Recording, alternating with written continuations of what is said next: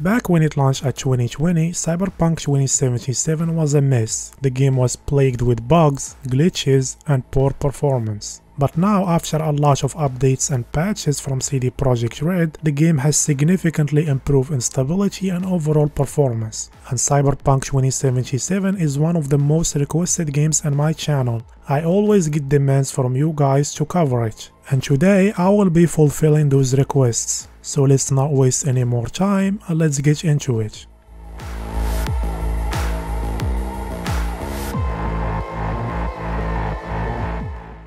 Now in this video I will take a different approach compared to what I usually do in my videos, because I can divide most graphic settings in Cyberpunk 2077 to 3 categories or groups. The first of these groups include settings that do not have any significant impact on either the game's visuals or its performance, like level of detail or LOD, for example, where here you can see that the mesh quality or geometric complexity of this house alternate at the exact same distance for both low and high, and the performance is also similar between the two options.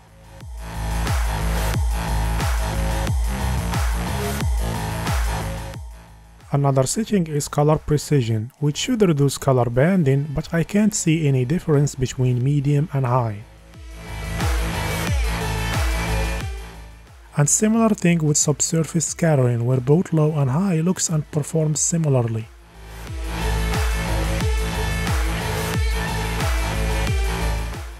And the exact same thing with this setting called Improve Facial Lighting Geometry.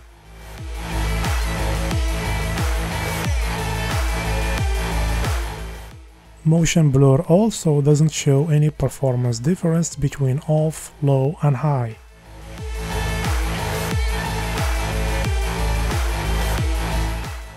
And the last setting in this group is Max Decal. While it shows a small visual difference, the performance is similar between low and high.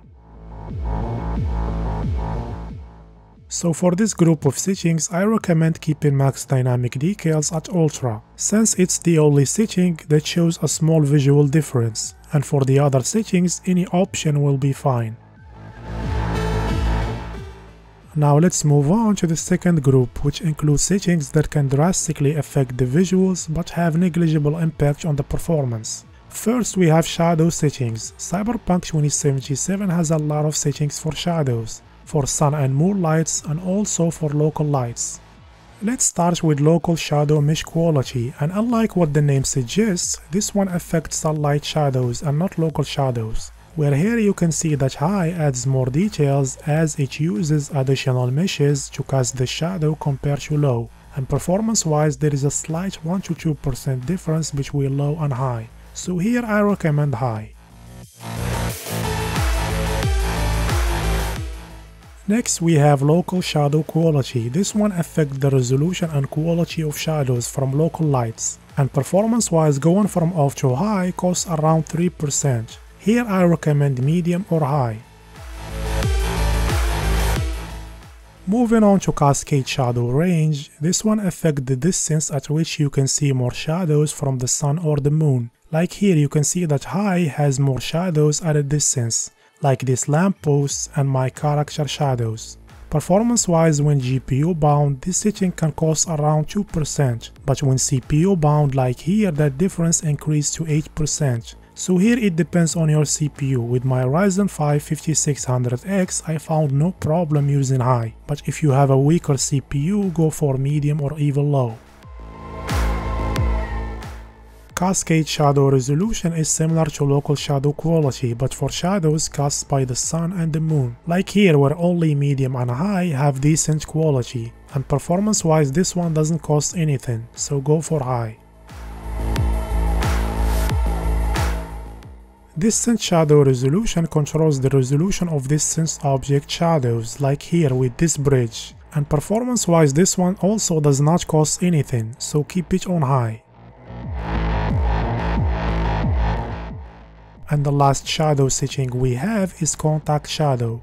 This one adds screen space shadows to cover small details and objects like here, and it can drastically impact the visuals, but performance wise there is no impact, so keep this one on.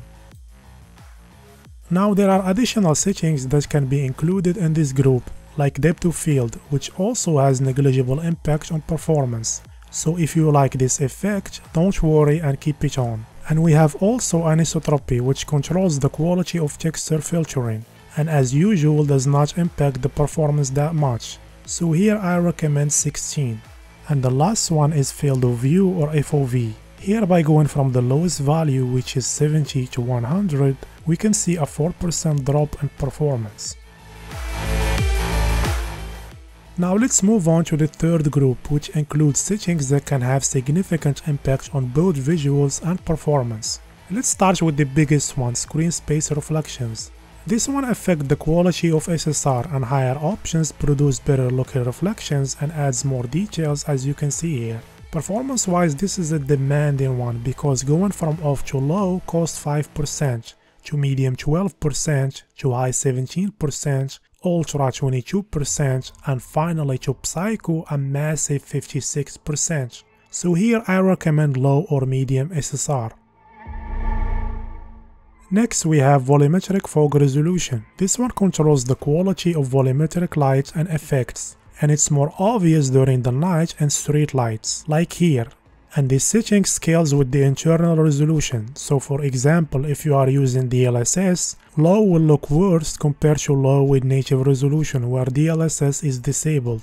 Performance wise, in a scene with a lot of volumetrics like here, going from low to medium doesn't cost anything, to high 8% and to ultra 11%. So here it depends. To get the best quality, if you are playing at a higher resolution like 4K on 1440p and you are not using DLSS or FSR, I recommend medium. But if you are using DLSS or FSR, go for high or ultra. And if you are playing at 1080p, I recommend high or ultra. Moving on to volumetric cloud quality, this one should adjust the resolution or quality of volumetric clouds, but I really can't see any difference between medium, high and ultra. And performance wise, going from off to medium costs 4%, to high 5% and to ultra 10%. So here I recommend medium.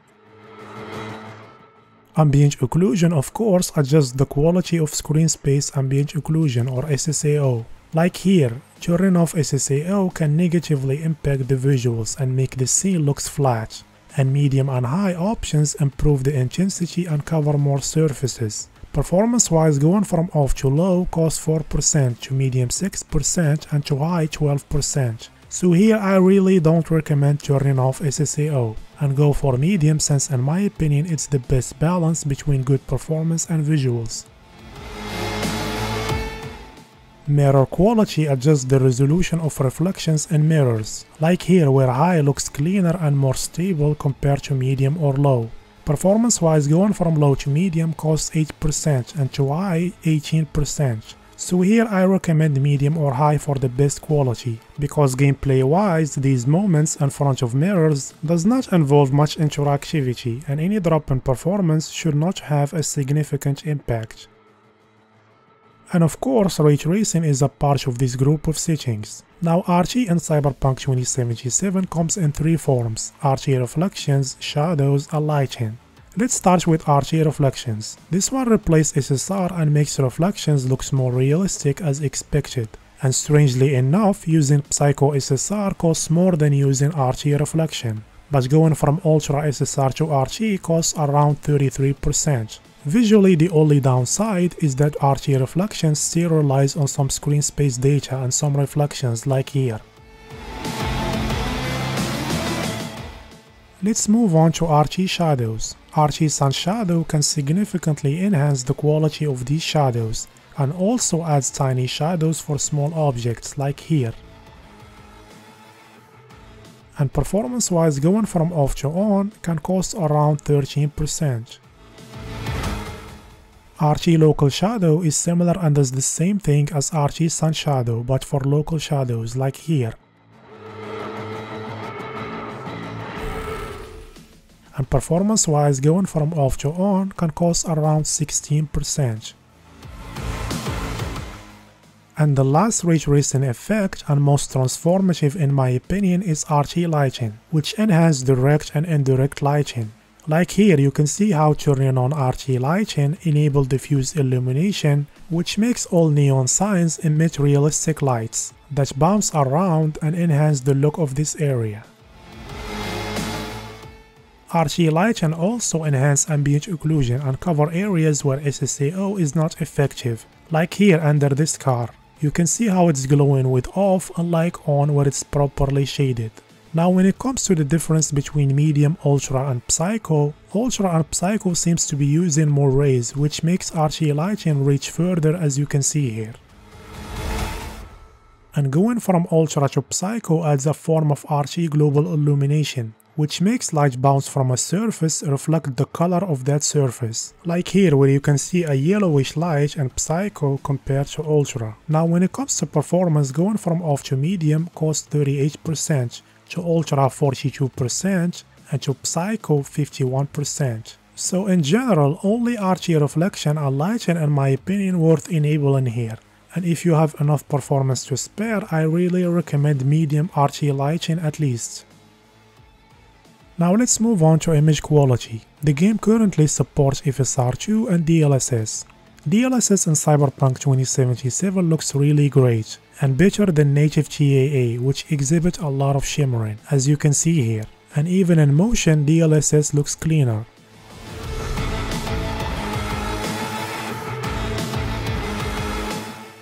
And on the other hand, FSR2 looks a lot closer to TAA, and sometimes it can look better like here.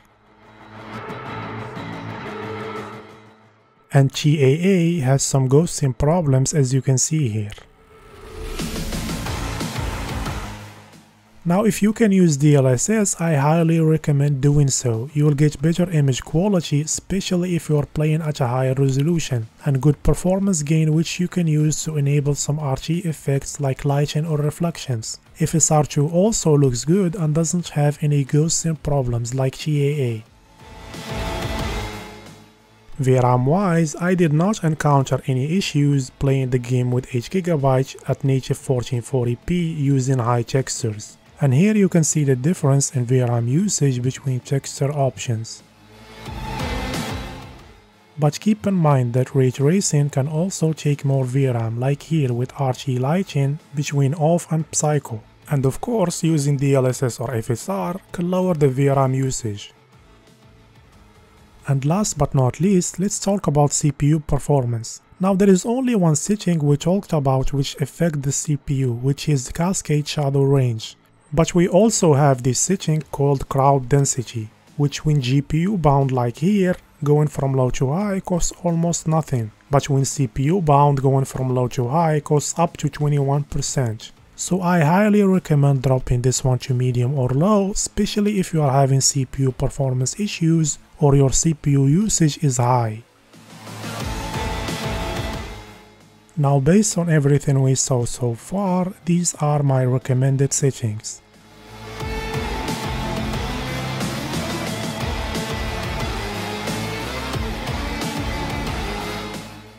Let's now do a quick comparison between optimized settings and ultra preset without any ray tracing effect involved.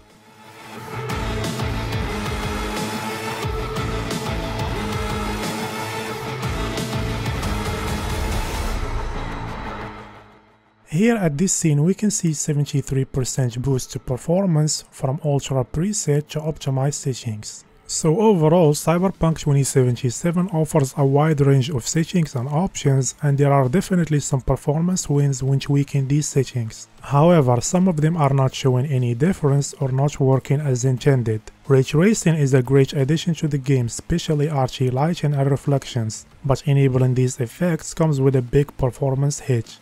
Using FSR and especially DLSS is necessary for better performance and overall cleaner image compared to native TAA. And with that, we arrive at the end. Thank you so much for watching and for your time. If you enjoyed the video, leave a like. If not, leave a dislike. Don't forget to subscribe and hit the notification bell for any future videos. And hopefully I'll see you in the next one.